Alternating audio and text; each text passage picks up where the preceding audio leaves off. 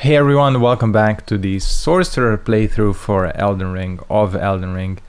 We are back at the base of Rhea Lucaria because it is time to collect a spell. A fairly important spell. This is something... Well, I knew about the spell, but I didn't sort of realize it was here. For some reason, I thought it was in one of the cave areas, but it's not. So... that's what we're gonna start with. I'm gonna spoil it because it's not much of like a cliffhanger or anything. The spell we are going to be picking up is called Terra Magica or Magicus, or I don't even know, something like that. What this does is it creates like a little aura or like a little glyph in the ground, and it boosts your magic. If you're standing in that glyph, your magic is boosted by, I think, like 35%, which is fairly insane. Terra Magica is basically the avenue we'll take to break the game with magic. Oh yeah, and I have enough golden seeds to get a charge. I've done a couple of things since the last episode. Mainly I've been exploring the caves and getting like upgrade materials and all that, because we will sure as hell need upgrade materials coming soon, especially when you consider that we will be upgrading our staff soon as well. I think this is something I did the last time, but we are now at 40 int. We're going to start to sort of descend into the point of the game where sort of the meteor staff isn't gonna cut it. I mean, it's good. It works. Oh, these fuckers are gonna get it. I should have had Carrion Greatsword, whatever.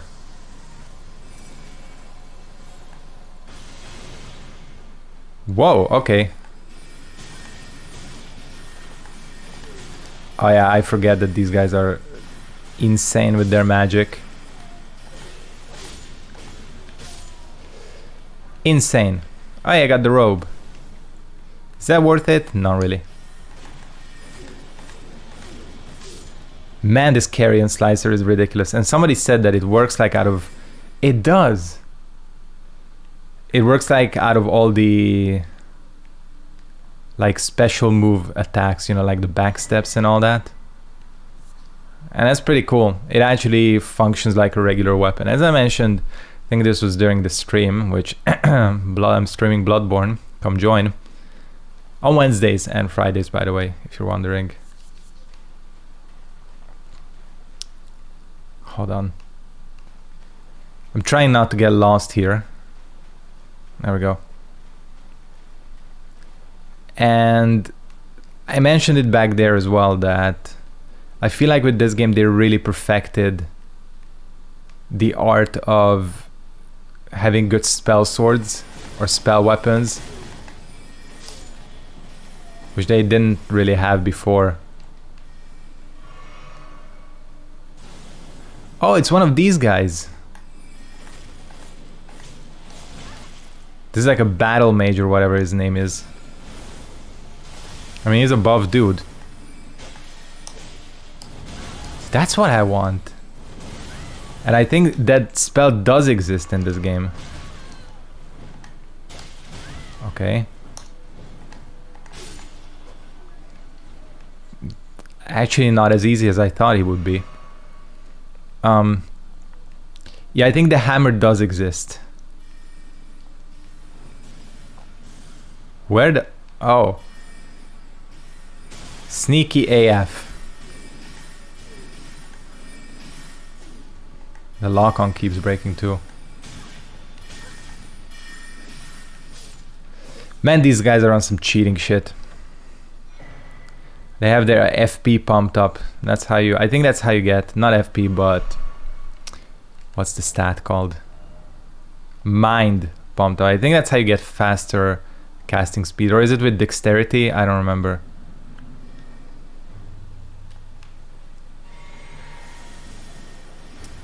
So yeah, these are the bosses. Two of these things. You know the deal with these guys. They're very annoying. But what you have to do is just break their crystal thingy. Shield. I mean, these guys are basically ruined sentinels if you don't know. Just far more annoying. You know what? I might just say fuck it, because I somehow am like not looking forward to dealing with this enemy. So I'm gonna summon the squad. The boys.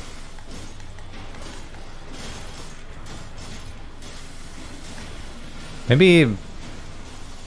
See, when you think about it, yeah, the meteorite should fuck these guys up. I think they have like a little crystal shield. Yeah. It kind of makes sense. Alright.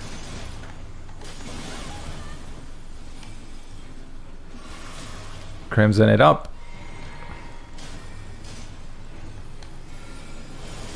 Just stay still. I swear to you, if I was using that spell, that wouldn't do nearly as much damage. Okay, is the squad taking damage? I think they are. Oh, come on, just... There we go. We're one boy left. This thing is screwed. I mean, again, I am very powerful for this. Like, way too powerful. Hey, crystal release. It kind of sounds dirty. Release the crystal. Look at him. Sorry, you're staying down. In the cave. Yeah, so that was the cave you need to do. And by the way, this is, I think, the alternate way into Raya Lucaria. In case I haven't mentioned this. This is... You're going up the Sears Tower elevator here.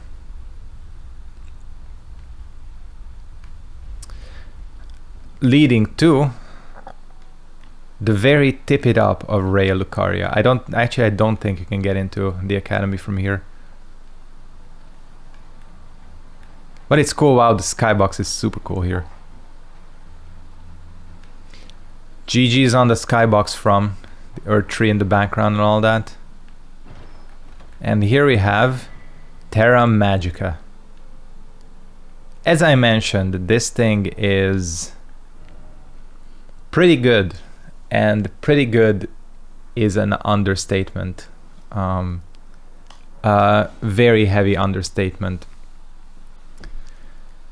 This thing, one like I forgot to mention though, is almost exclusively good for boss fights.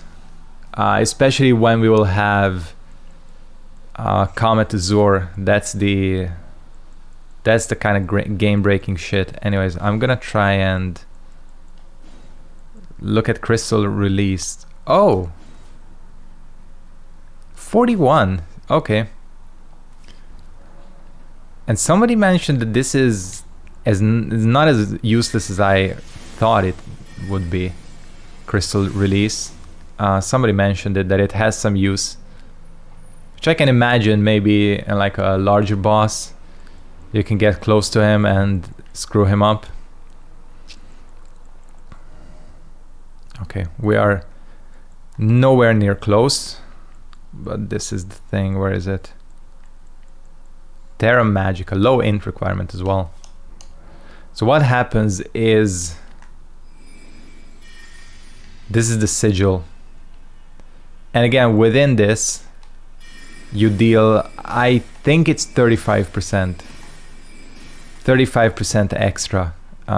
Just insane when you think about it. A little bit insane, but very, very useful. Again, this thing with the Kamehameha, combined with, I think there is a mixed physic that allows you to use no FP when casting spells, which we will need to get. Those three combined, just boss melter, with high intelligence, of course, and a good staff. It just goes nutty, the damage. Oh yeah, and I completely forgot that I died like halfway up the mountain on Gelmir, so let me just get back there, because I don't want to waste your guys' time. You've already seen this. Okay, I think this is where I was, coming up this ladder, or was it that ladder? I don't remember, but they all lead to the same place, so it's not too big of a problem.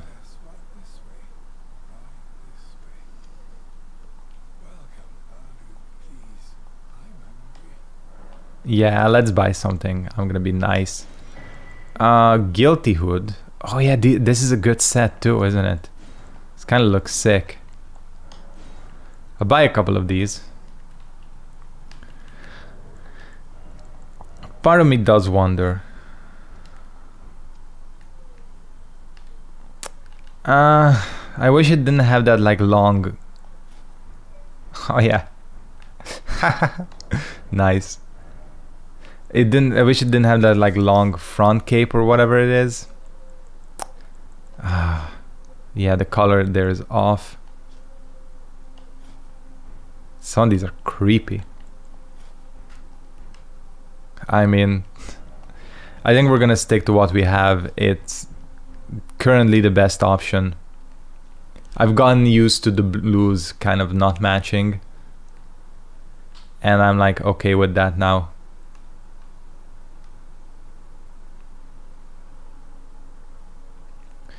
So yeah, anyways, the plan is, as I mentioned, is to do Gelmir.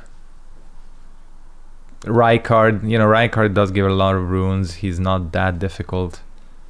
Just sort of pump our stuff up. We have the... what's it called? Godskin Noble. I wanted to say Ghost Skin Noble, which is not that far off, to be honest, but... you know. And then we'll return to the capital. Not to make the capital insanely annoying for ourselves. Okay. These guys are in their madness.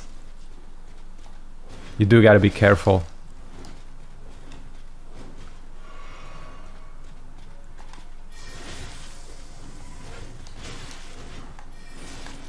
Why are you... fuck. He's strong. And did I not hit... oh no, I didn't hit anything, did I? As in like a Stake of America. I'm gonna be going all the way back. It's just these two Snake Eater ladders that are annoying. Oh fuck. Didn't I hit a Stake of America on the way? Oh well, you know what the deal is. Okay, we're gonna change up our tactics here a little bit. One thing for sure is I swear there's a Site of Grace there somewhere. I remember hitting a Site of Grace on my last playthrough. Because, you know, especially in the open world, they do like behave generously with the Sites of Grace. But what I'm gonna do is we'll just sort of ignore these guys for a little bit, because I honestly do not want to... I do not want to do this again, but we can come back here later.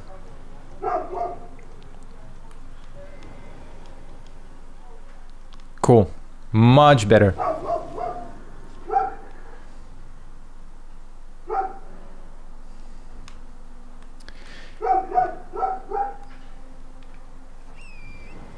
And of course the big thing here is the full-grown Falling Star Beast, who is fairly strong, and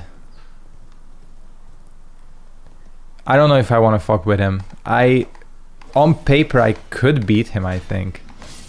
I don't see why I wouldn't be able to with magic.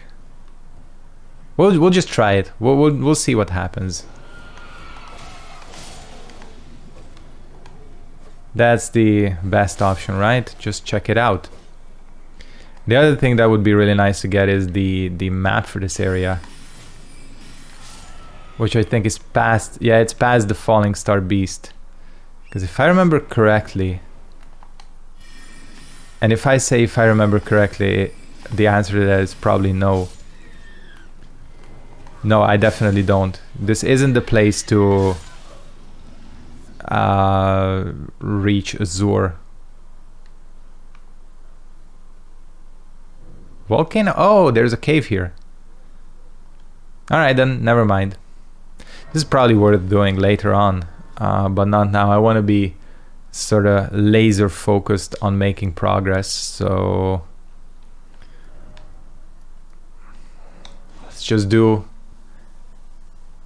just try the Falling Star Beast. I mean, do we have anything to lose? Well, 16k.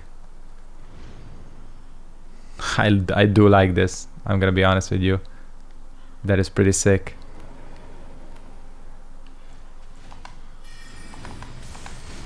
Aha, okay. I mean,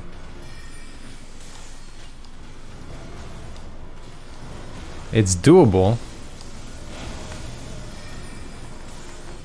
If you think about it.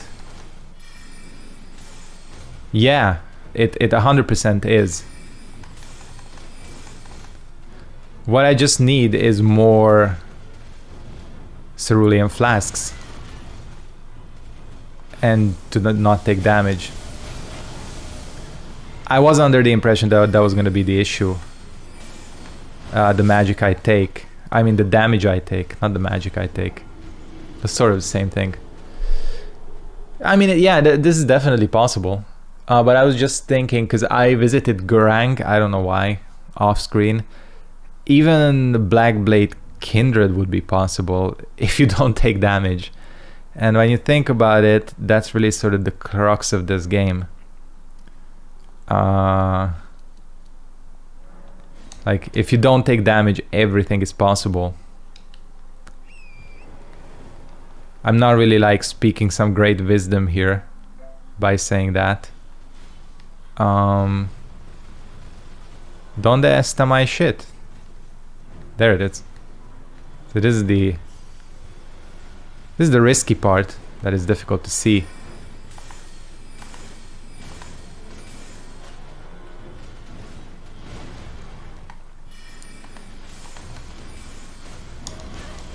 Cool.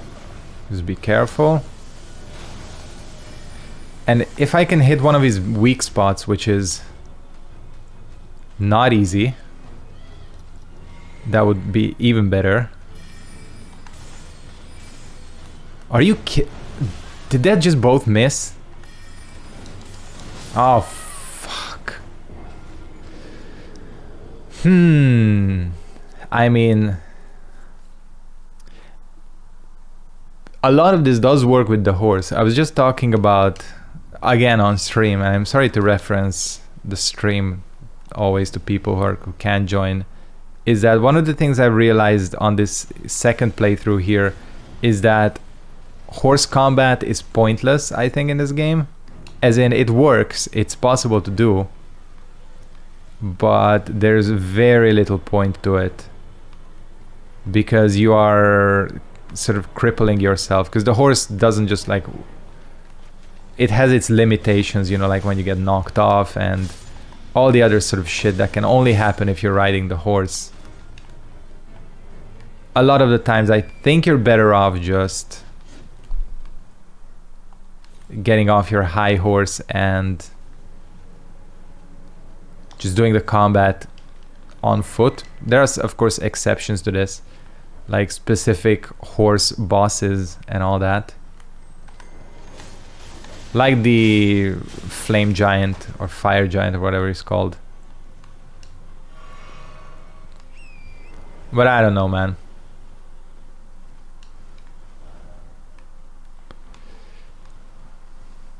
This one, it feels like you kind of do want the horse to avoid his sort of gravity attacks, but then again, just makes all the other stuff so much more difficult. Anyways, I'm coming down here because this is where the map is, plus a site of grace, plus a boss that's way easier.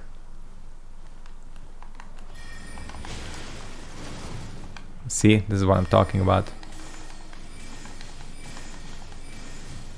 That thing has a lot of HP. Although I think they do have resistance to magic. They're just kind of like that. Cool. All right. So we have the volcano cave. And of course the entrance to the manor. And shortcut back here. Well, not even shortcut, but just the way back here. And I remember I like couldn't figure out how to get into the volcano manor for a long time. I got stuck because you need to go through like a secret passage and shit like that. And I was just like riding my horse around. Like you go down this way, and like this is where Azure is. As in Comet Azure and his corpse. And I was just like baffled. Anyways, there's a fucking Ulcerated Tree Spirit here, which is actually a little bit better of a place to fight such a boss. Rather than inside a dungeon, as we've done before. Unless, okay.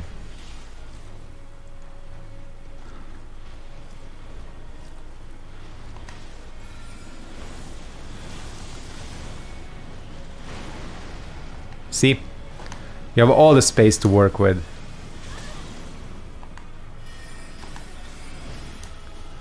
And here a horse might actually be good. Is this thing that resistant to magic as well? 160. Oh, okay. I'm using the wrong spell. Okay, that makes sense. It's sort of accidental that I left my like lots of cerulean flasks set up, but I feel like it's gonna work for this fight.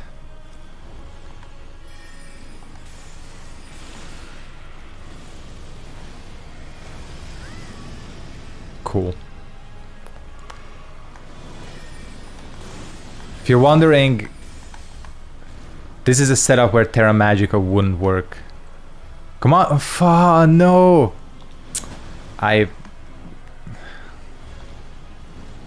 That's annoying. Makes sense though. So what happens is, what the deal is, you can't cancel out of your animation for like when you have no MP for a spell. Again, makes sense, but that kind of screwed me there. Has screwed me before.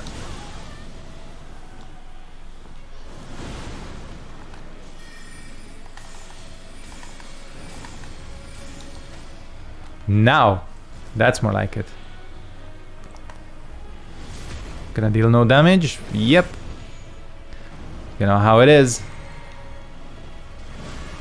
They really like gimped on critical attacks against a lot of these bosses. They barely do any damage.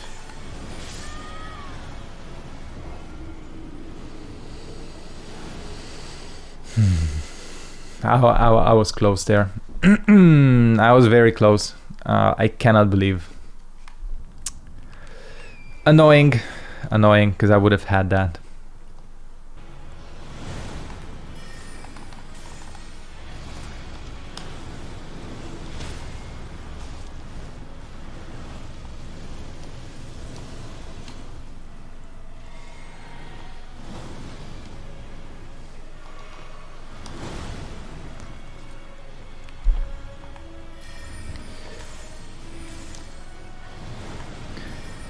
Okay, I'm sniping it. Torrent has been one-shot by this asshole via that attack. Oh, fucking hell! I hate this boss. This thing, when he does that stupid jumping move, it is unbelievably annoying. Unbelievably annoying.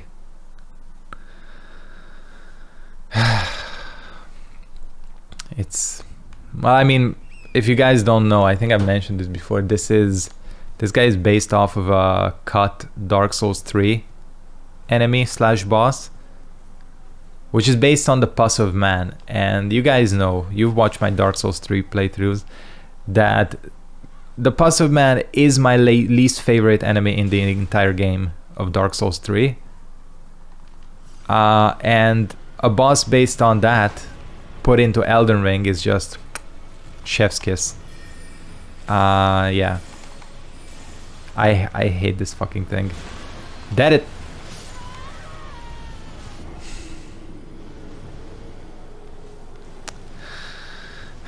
It just flails. I hate enemies where, like, it's okay to have a chaotic enemy, but this thing just like flops around the battlefield and then brushes up against you and takes 85% of your HP. I mean, that's like most of Elden Ring, though, or quite a lot of Elden Ring. Is this worth it, what I'm doing? Probably not. It's not gonna drop like jack shit, is it?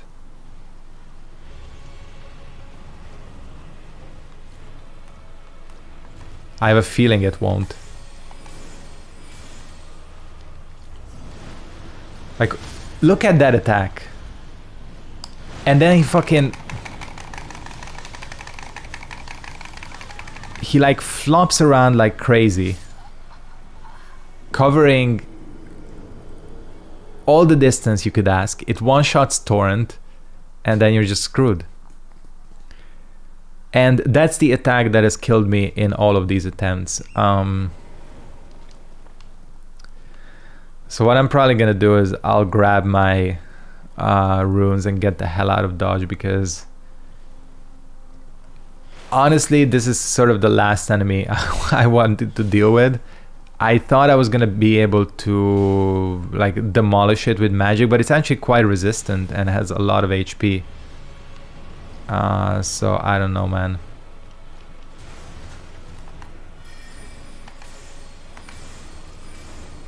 Okay, I'm actually close. I was stubborn and I did another attempt. So we're gonna see if this works. I mean, it won't take long for it to one-shot me. A la like that. Okay, as long as that misses, we're okay. Is it dead? Did I hit it in the mouth? I think I did. Man, that was annoying. What's the soul bounty? 18k. 18k. I think, although, is this the tier we want? I think this might be it, but then I take all of it back. Yes, this is the one. Alright, then we kind of do need it to do this. Ignore what I said, but man, yeah, this thing again, an Elden Ring boss based on my least favorite Dark Souls 3 enemy is quite something. Again, this just goes back to what I mentioned in the review as well, that I touched on quite a bit, is that this game, like this, I mean Souls games in general, the camera has a real tough time dealing with a lot of these bigger enemies. Like the lock-on point for this thing is the middle of its stomach, and it's like a long snake thing.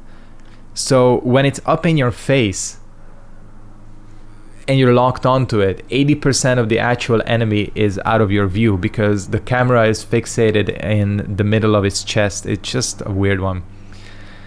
That was quite an endurance run, I can honestly say that. Again, we have the Falling Star Beast as well. We can mess with that as well. But I think for now what I'm gonna do is we'll wrap up this episode of Elden Ring right here. Elden Ring Sorcerer run, I should say. Thank you guys very much for watching. Hope you enjoyed this episode. As always, if you did, make sure to give this video a like, comment, subscribe, turn on post notifications, and I will catch all of you in the next one. Peace out and goodbye.